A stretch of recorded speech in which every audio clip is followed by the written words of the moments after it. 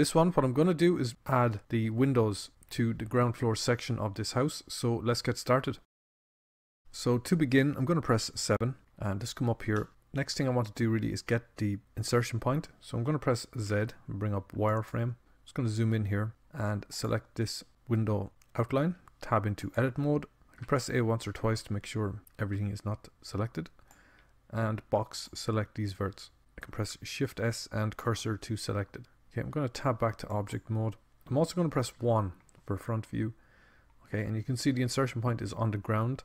Now we could switch on the elevation. Okay, we have position here, but I think the window actually gets inserted with quite a high offset. So I'm just going to leave it on the ground for the moment.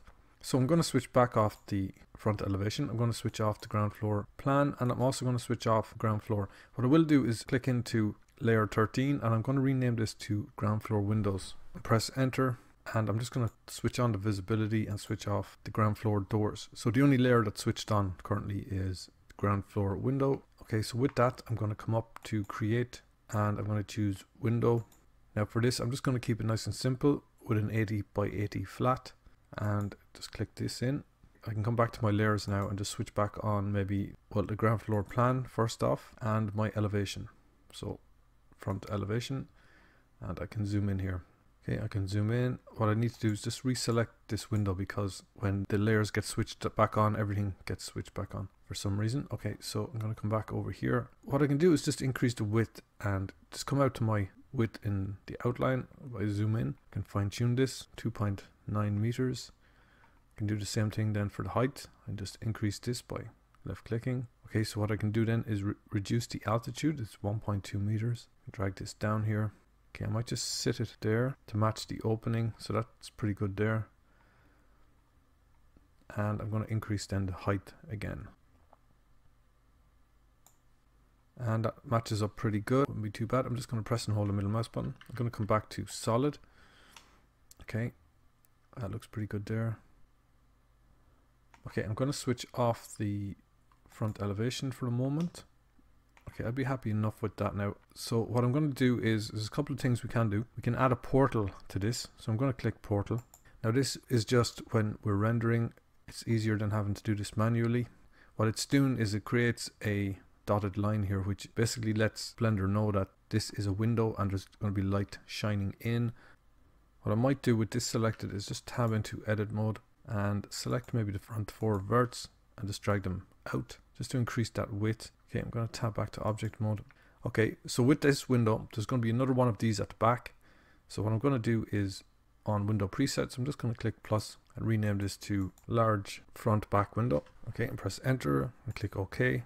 And if I come around to the back here, select this section, tab into edit mode, press 7, come into top view. Might be easier.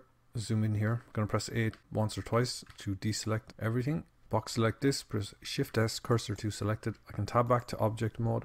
I am going to switch off the visibility then of the ground floor plan, and on the create tab I'm going to choose window, and I'm going to pick this one here, which is my large front back window. I can come back around here and you can see the light portal is pointing outwards, so we do need to rotate this. I'm going to switch back on my ground floor plan just so I can get a position. Okay, I'm just going to zoom in here. I'm going to press RZ180.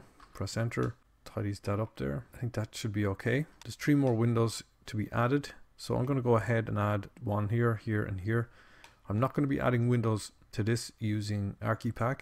We're going to go ahead and use Archimesh for this because they have a different type of window that suits down here. I'll go ahead and I'll add the next couple of windows using the same process as this. Now one thing I will do, I'm just going to switch back on the ground floor before I continue. If I select this wall again, the external, I'm going to come up here to tools and down to auto boolean. Okay, and that subtracts my window. So I can just zoom in and make sure everything is okay. Okay, it looks okay front and back. Yeah, okay, that's going to be fine. Like I said, I'm just going to go ahead and add in the remaining windows.